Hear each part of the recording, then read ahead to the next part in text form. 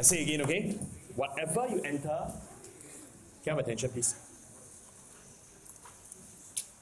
Whatever you enter into your X list here, X list should be your horizontal axis. In other words, it's an independent variable. Whatever enter Y list should be the vertical axis. So if you look at this example, what did I say? Example 5, those levels are your independent variable. Correct? The 0.5, 0.5, 0.5, 1.0, these are all controlled. If you enter all these values into your L1, then L1 should be your X list. Got it? Yes? Or got it? Okay. So I believe many of you did it on Tuesday. All right? Then you get this. So we stopped here. Let's look at part 2. If you had entered all the values in, all right? Let's do this again. We'll stat, calculate. Now some of us may actually ask, were quite sharp and ask me, what is the difference between 4 and 8? You look carefully at the functions. What's the difference between 4 and 8? My answer to you is, there is no difference. The only difference is you swap the A and B around. So, let's remember what I see. If I choose 4, that means what you will get is a AX plus B. What the GC will return to you is the gradient is A, the y-intercept is B. If you choose A, the gradient is B, the y-intercept is A. So, whichever one, it doesn't matter. You choose the right one, just know what A means, just know what B means. Follow what I'm saying? So, don't just memorize. So, if I choose 4 now, all right, then I store it in Y1. I calculate. I'll get, let's remember, A is 18.9 and then B is 9.78. Okay, remember these 3 values, okay?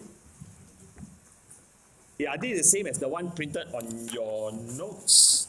If you look carefully, the one printed on your notes, it is the other way around. If you compare what you see on my screen and what you see in your notes, it's the other way around. Am I right? But does it mean that the different equation is the same? Because my gradient is 18.9. Your gradient in your notes, is it also 18.9? You look at this line, AX plus B here. Mine is AX plus B, yours is A plus BX. Does it make sense? Good. So no difference, whichever one you like. Okay, whichever one you like. Good. All right. So I want to make this note here. When you choose this, you can these are the same. All right, they are the same. It's just that the A and the B are swapped around. You can choose either one. When I say 8 plus 8, why do I choose number option 8? It's okay if you choose 4. Is that right? Can? Good. So, least square regression line. Why does the question ask for least square? Remember, how is this regression line calculated? It is recalculated such that this one squared plus this one squared plus this distance squared plus this distance squared is the least. So that's why this is called a least square regression line. Got it? Yes? I repeat one more time. This line is the perfect line such that the distance squared is the least. That's why it's called the least squared regression line. So, from GC, you can get the equation of the least squared regression line. All okay?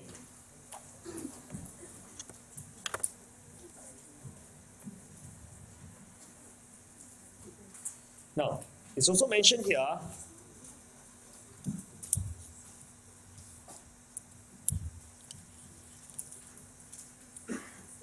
the dose levels are predetermined.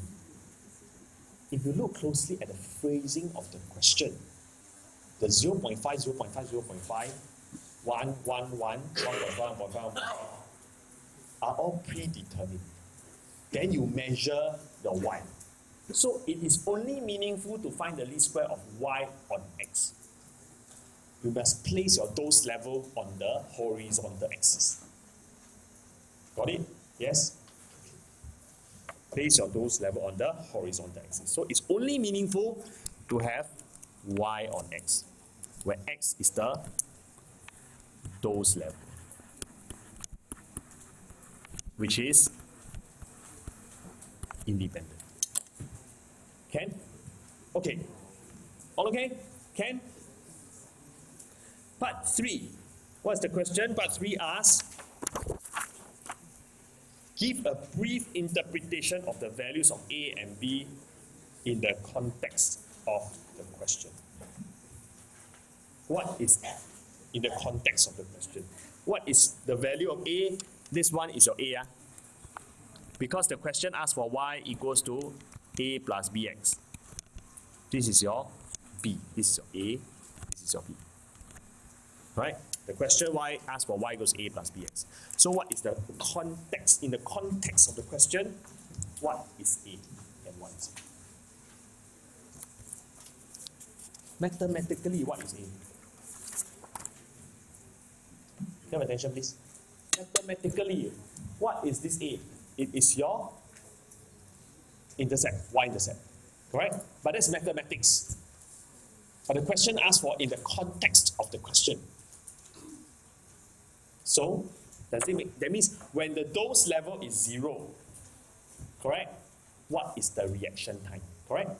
So in the context of the question, 9.78 is actually the expected reaction time when there's no dosage administered. You don't tell me y-intercept. The question clearly asks for context of the question. It's the expected reaction time. Because you expect, you have already drawn a best fit straight line. You expect that when x is 0, y is 9.78. Y is 9.7.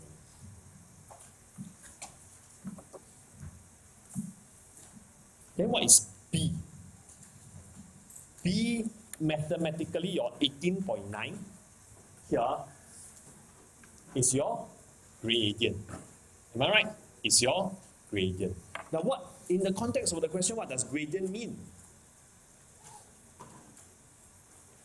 Which means you increase 1 ml.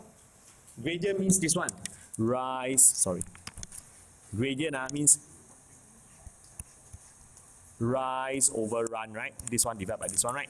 Correct? So which means this is, if this is 1, this is 18.9, right? Right? This is what we mean by gradient, right? Oh, so that means it is really the expected amount. Don't need to copy it, I will show it to you. But let's listen first. Does it make sense that you increase 1 ml, you expect to increase the reaction time by 18.9? Make sense? Yes? Oh. So the gradient is the expected amount by which the reaction increase for every unit increase in the dosage. So you copy this one also, just to make sure you understand. It means per ml, sorry, it's milligram mg. Per milligram, you will increase 18.9. This is important for you to understand. That's the meaning of gradient.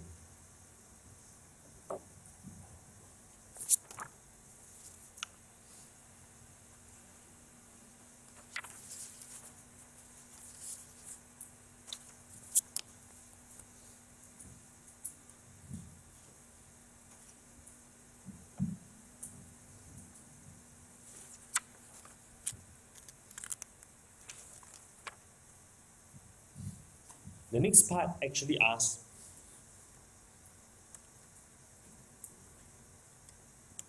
can copy, wow, so much to copy.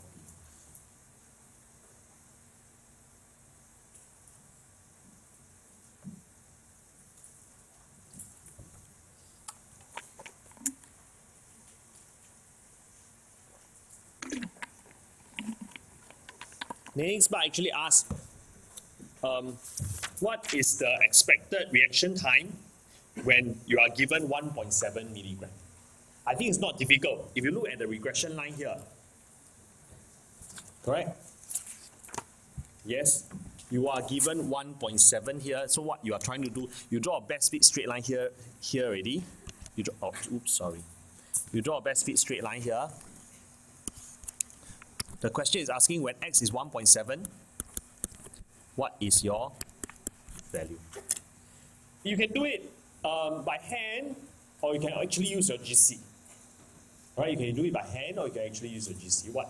Because what I did, I already store my regression line into my y here, correct? My regression line. What I can do is, I go to here, I can either do it graphically, or I just say y1, 1.7.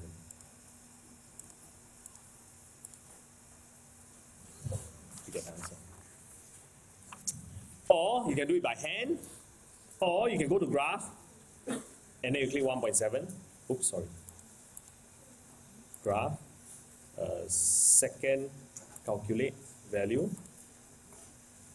1.7, you will still get the same thing, which is what you see on your notes. All right? Of course, third way is to do by hand. What do I mean by hand?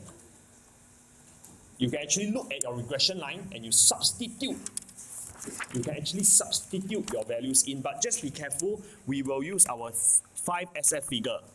Means y, when x is 1.7, you substitute and you use your 5SF figure, you get what's 9.7778 plus 18.857 times 1.7 equals to 41.8 seconds. This is by hand, this is the long-winded way, yes? All right, but you can actually use your GC to do it, and I just showed it.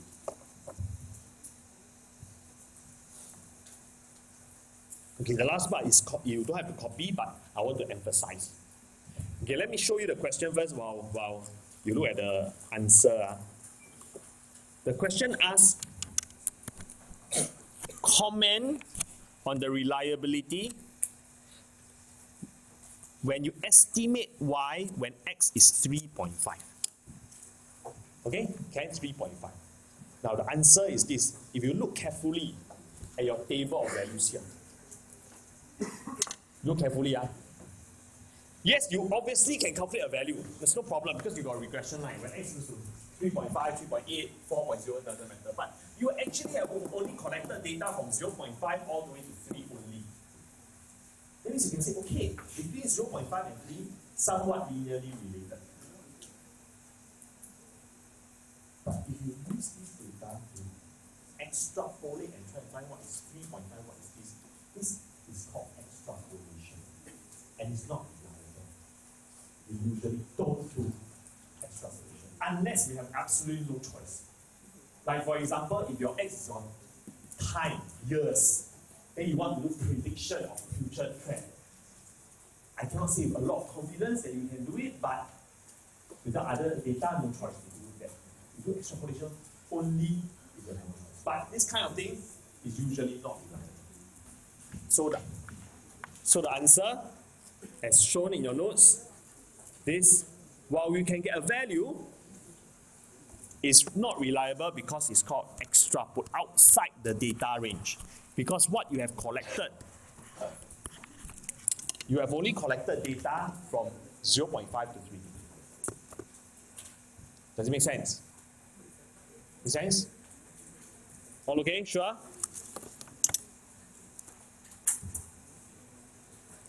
Okay. I don't want to say too much. This one you can read on your own. Okay, now example 6. When do we use x on y or y on x? Just now I said, if clear-cut x is the independent variable, you will do y on x. If clear-cut y is the independent variable, you do x on y. But in example 6,